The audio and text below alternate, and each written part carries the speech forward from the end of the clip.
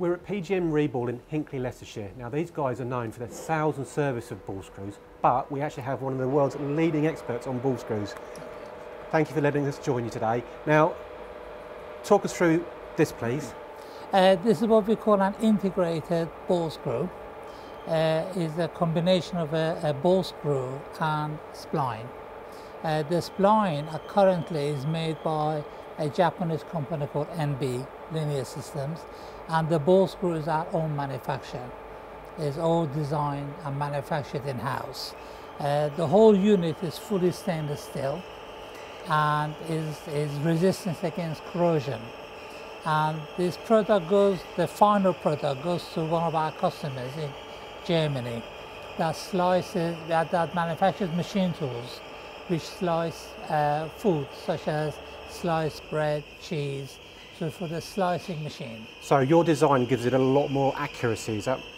It gives, in terms of the position accuracy, a lot more accuracy, and it's also very lightweight and easy to work, because effectively all the company needs to do is to take our product, put it in their own stainless steel box, put the motor on and the electronics, and there you go. Originally, the actuators they used to put, the slicing actuators, they used to put on the machines vary between 3 to 4 slicing units. But with my design, they've managed to go up to 12. So this is a lot smaller than the previous designs. Yes, and also a lot faster, and a lot more compact, and also a lot more accurate because the ball screw itself is quite precision. Right, so the screw here and internal workings here have all been lapped, is that right? Yes, the ball screw is ground, and obviously the ball nut is ground. Yeah. But we also lap to a mirror finish. That gives you the ability for the ball screw to have hardly any axial play. Right. So hence the position accuracy is always contained. But with a mirror finish, it reduces the friction just a little bit. So we can put a very stiff preloaded ball screw, but actually moves quite easily. So a very low torque motor on that to make it. Then the customer is able to use a very, very small, light, high-speed motor. It doesn't need to be a braked or high torque motor to do it, which makes it more expensive and also heavier. What about the flexibility in terms of this axis here? Because now, this is part of the design. By the time this finishes, we regrind the ball nut to the same diameter as the spline shaft, and then we extend the grooves all the way to the end. So at the moment, the stroke of this linear this integrated is from there to there, but by the time we finish it, there will be another 50 millimeter of movement. So effectively, they have a unit which is not only compact in size, but also compact in length to do the same amount of slicing actuation. So that makes it a lot more efficient, and they reduce wastage on their product. Yes.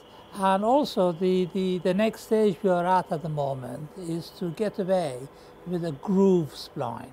And we are in the process of designing our own spline system, which is what we call a grooveless spline. So you will have the ability of a spline that is resistance against torque or bending moments or radial movements, but with no groove.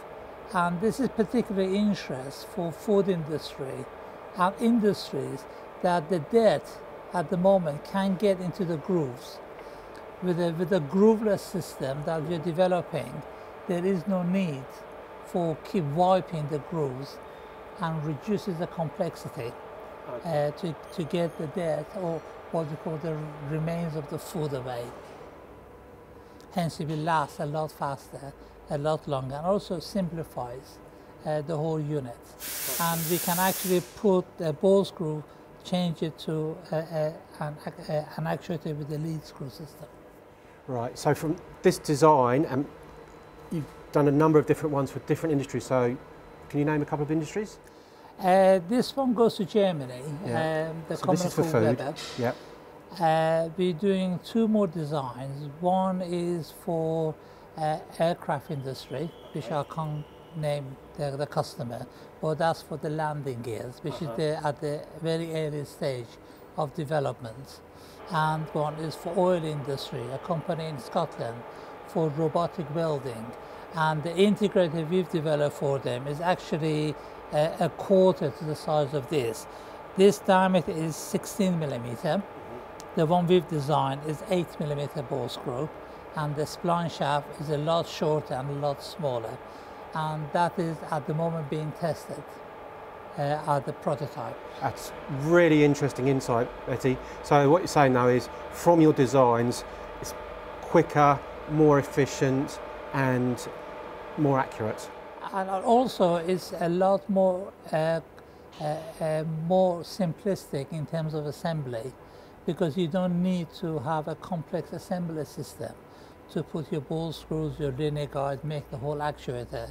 With this, all they do is put in the prefabricated actuator box, lock it, load the motor or the belts, timing belt, and there you go. So it's a very simple. So you actually, all the complexity is built in this design, but it makes it simpler for assembly.